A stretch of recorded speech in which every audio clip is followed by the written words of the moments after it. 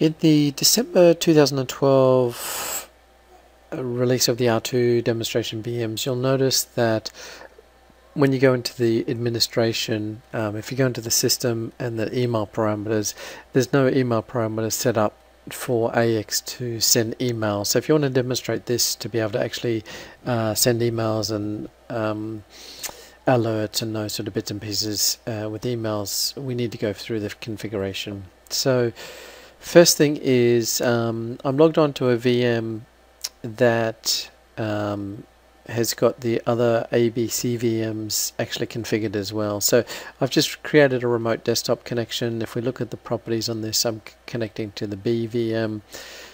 So I'm just going to remote into that VM. So the first thing you want to do is you want to create a what's called a receive connector on the Exchange server so that AX can actually email into it. So we want to go up to the Exchange Management Console. So once it's started, you want to browse to the server manager. So in the server configuration, you want to go to the hub transports. And so once it refreshes, you can come and create a new receive connector. And so in here you can type in, for example, Microsoft Dynamics AX. Leave this as custom. Specify the network settings. The next one is what you want to specify, which is the IP address. So you want to edit that. So the default network IP addresses on these VMs, the internal, if we look at the settings, is 10. So if we do 10.1.1, it'll be kind of all those addresses in that range. So we'll specify this. So this is the settings. We click new and it should go and complete that and finish that. So once it's created, just double click on it again to come and edit it. And what you want to do is go and enable all of the roles to send to it.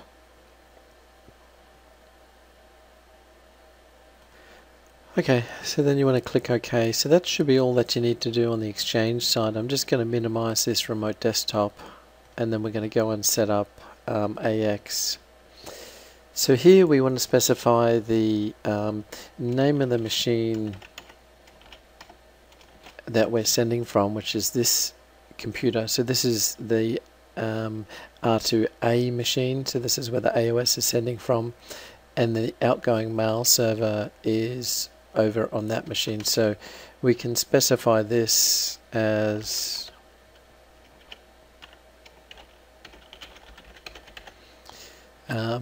the B machine. Now we can specify that the administrator is the one that's logging on, and we can put in the password there. So if we use NTLM, now you might have to trial and error these based on how, if you've changed the configuration of the VM, for example, and stuff like that. But by default, the service account that the administrator is logged onto is administrator. So either way, this setting should work there. Now you can set an email attachment size if you need to do that, but that should basically be the settings that you need to set up. So the next steps are going and configuring the email templates and the batch job so that the AOS is actually going to be processing the email. So let's go and set those up. So I'm going to go across into Organization Administration and then the email templates. And then you'll see there's no email templates created. So we're going to create a new one. I'm just going to call it Alerts. We'll call it email alerts, for example. So the default language will be in US in this case. The sender we can put in could be administrator, and you want to put in the email address that it's going to be sent from, because we're going to send this out via email, of course. Now this is the email ID. Again, we can specify the language, and then we can specify the tag, which is event. So whatever the event is that's going to be generated is what's going to be put into the details here. Now we need to go and create the email message. So of course you could look up the documentation in terms of how you can format those. For the pre-sales materials, I've just created a text file, and it's got a sample email message that you can copy and paste into the email template. So if you go into HTML and then paste in, you should get the email alert message details. So I've just pasted in the HTML, and you'll see the layout here. So this gives us an email message with basic alert details that we can use. So we can close that. That's going to be our email message created. Now we can go and configure that. So we'll see, for example, we could set that up. If I go back to organization administrations and alerts, so the alerts parameters, I could specify the alerts email template now for the alerts. Likewise, when I go back to system administration, so in system administration, there's a couple of places to configure the email template. The difference here is that you'll need a email template that's a system template. So I've created one here so you'll see it. So I'll go back and recreate one in the organization administration for my email templates. Email templates. So you'll see here it says show system emails. So I'm just going to delete this one and configure it, which will be exactly the same. The only thing is that I've got this checked. So I'll just do Control N to create a new record. I'm going to create sys alerts, and then I'll say system alerts and in US. So exactly the same as the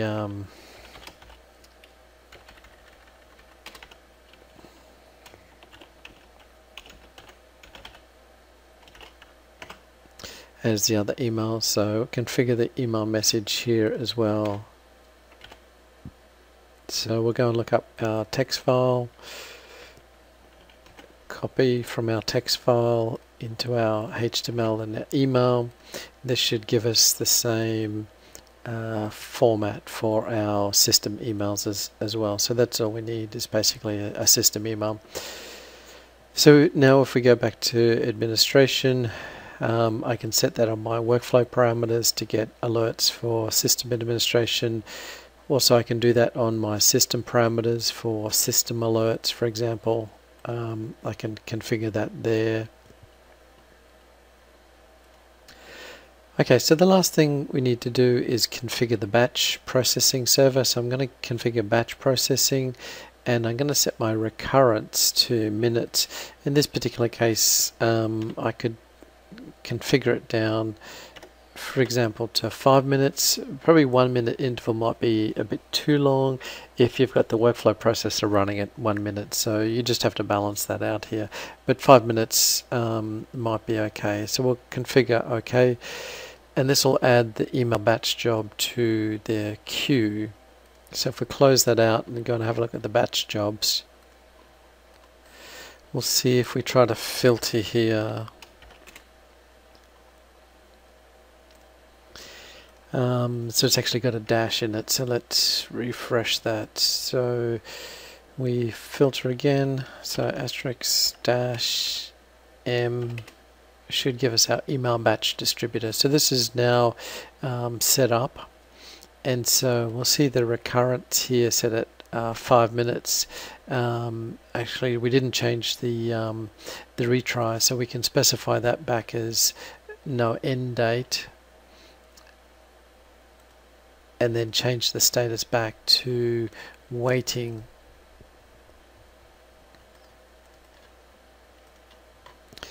So let's find that again.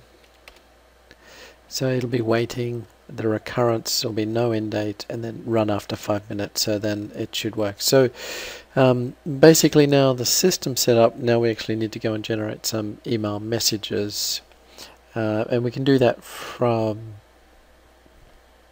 an alert might be the first one, so to test before you then go and configure the workflow, or try the workflow, because that'll be obviously a longer process.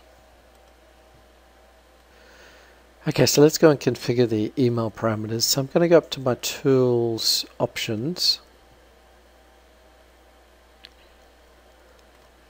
and I'm going to make sure my user, so administrator at contoso.com, has got a email account. And then what I'm also going to do is go into my notifications, and you can change the option send alert as email message, so we can define this for all alerts, or define on each alert rule, which is in this particular case. So we can also mark the workflow, so show notifications in email. So we want to tick that option if we want to get, of course, workflow notifications in email.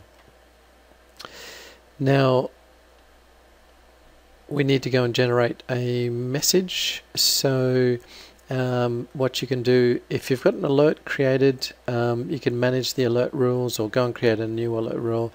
I created one earlier for every time a customer's created, so I'm going to edit that alert rule and then say send email message. Okay, so therefore I've modified the alert, so I'm going to actually go and create a new customer to generate the alert. So I'll say new customer, so I'll say X 889 sample customer 2 major customers 9852.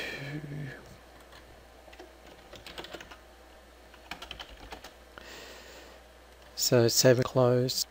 So that'll be enough for the alert to be generated, and so it's going to take a little while for the alert to be generated, for the email to be generated as well. So I'm going to pause the video and we'll wait for it to the jobs to process around. So about 2 minutes or so before it actually happens, well 3 minutes before the alert. 2 minutes for the alert to be generated, 1 minute for the email job to pick it up. So probably take about 3 minutes for it to go through. Okay, so the batch jobs are run, and we can see the alerts configured here. So we'll see, for example, the batch job run. In the meantime, I created another couple of records. So we'll see the alerts as a record is being created in the customer record. So this one's 82.2, this one was number 2, for example, just for the sake of the exercise. So if I now go into I'm in system administration, if I see my email sending status, I'll see there's no emails waiting, but if I see the sent emails, I've actually got 2 emails sent. So this was the later one sent, so about 32 minutes past. If I look at the message, here's the message that's been sent. So if we open up Outlook, so this is Outlook, and so there's my 2 messages in Outlook. Outlook's received the messages, so here's my email message created from the alert. And so if I click on the link, I'll get the warning message, and it'll ask me if I want to connect into the Dynamics X client. So the client will be flashing here, and then we'll be back into, this was the 3rd customer created as the example. So that's basically it. You could also in email, the certificate's not set up correctly, so you might just want to click yes on this to proceed. If you get that warning about the email message, that'll keep popping up from Outlook. So basically